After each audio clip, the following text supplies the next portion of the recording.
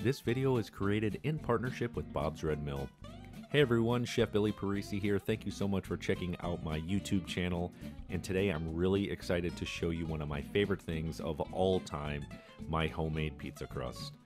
The first thing, of course, we need to make our dough. And I'm going to be using Bob's Red Mill Artisan bread flour. It's incredibly high in protein, making it perfect for just about any bread recipe you have, whether it be a baguette or a pizza dough like this. And in combination with the Artisan bread flour, I'm going to add in a little bit of Bob's Red Mill whole wheat flour. This is going to add a little bit of body and complexity to the dough recipe that I'm using, and it will also help brown out the outside of our crust really well and make it really brown in the inside because the wheat is obviously a little bit darker than the Artisan bread flour. So what we want to do is simply combine that with the Artisan bread flour. We're next going to sprinkle in our salt and yeast. And of course, last but not least, we want to measure out our water. It's about 98 to 100 degrees, not incredibly hot, not cool, kind of lukewarm to the touch.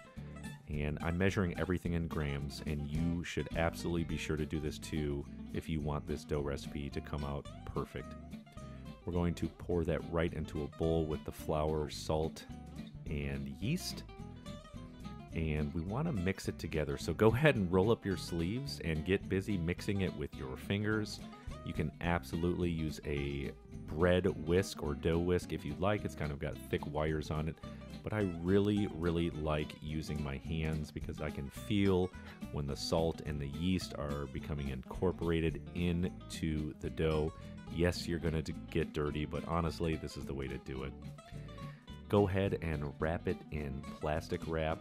This is going to keep it safe from any outside things falling in it and kind of keep that temperature perfect. And I always like to put it right on top of a towel because the granite countertops can get cool. And right now we're going to let it sit for an hour and 30 minutes before we come back to remove the plastic and give the dough a little bit of stretch and fold. We do this to help the dough sort of come together and obviously to incorporate some more air into it. So after giving it a few turns and folds, we're going to fold it back up and let it sit for another hour and a half before we can start forming our pizza dough balls. So go ahead and use that Artisan bread flour and dust a clean surface. And next we want to add the dough right to the top of that flour. It's going to be a little bit sticky, a little bit wet. This is absolutely normal and perfect for what we're trying to do.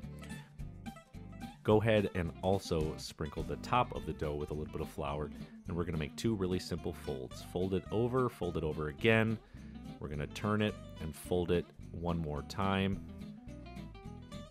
And what we want to do now is start sort of making it into a ball, and I sort of use this cupping motion by going around the dough and underneath to sort of close and seal everything in. And now we use a pastry knife to separate it into 4 individual dough balls. You can absolutely use a knife if you don't have one of these bench knives.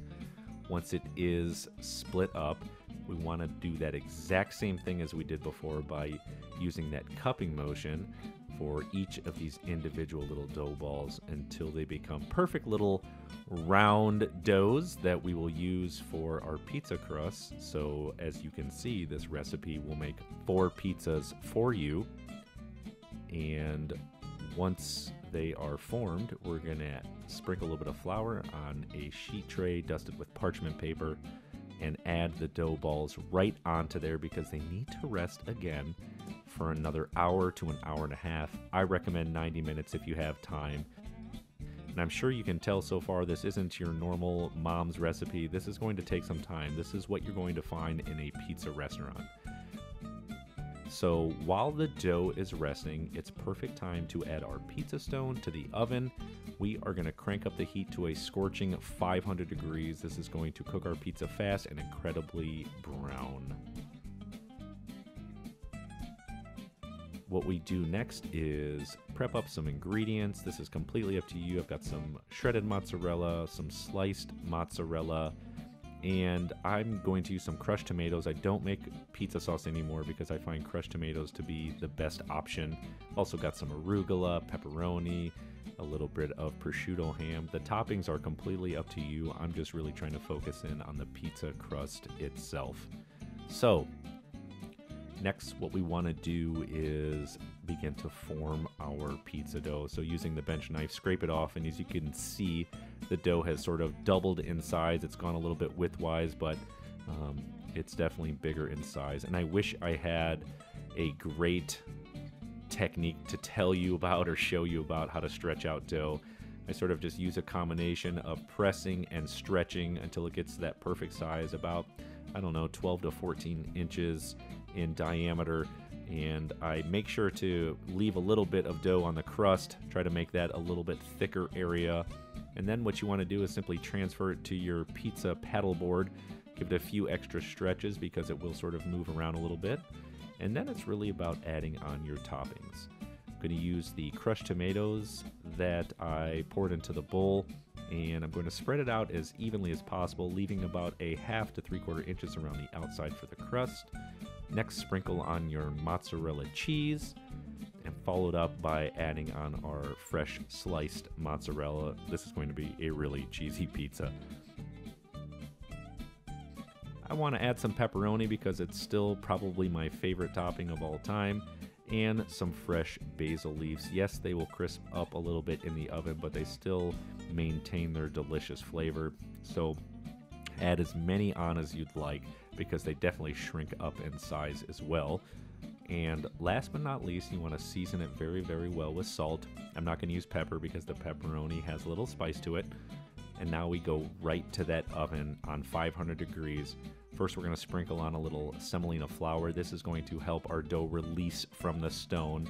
You've probably seen some semolina on the bottom of your pizza whenever you order it from your local favorite spot.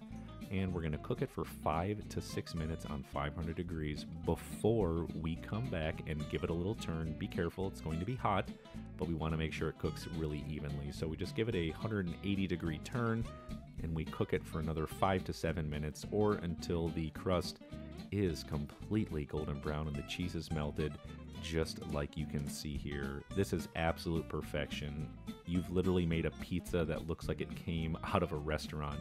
The cheese is melty, the basil is crisp, it looks amazing, and the crust is probably my favorite part of this entire thing, as it should be for any pizza. So go ahead and give it a slice and let's try it out.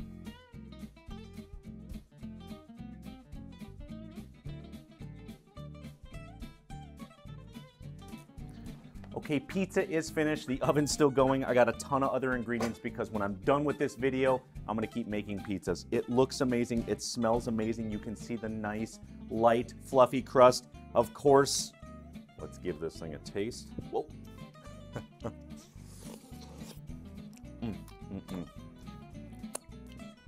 It's so cheesy. The crust is so light and fluffy. You can see the nice holes in the crust, just like that bread recipe that I made a few weeks ago. It's absolutely delicious. Thanks so much, Bob's Red Mill, for making most amazing whole wheat flour and pastry flour so I can make this pizza. I've got a lot of other pizzas to eat, to make. We'll catch up with you next time. Again, don't forget to sub the channel. We'll see you later.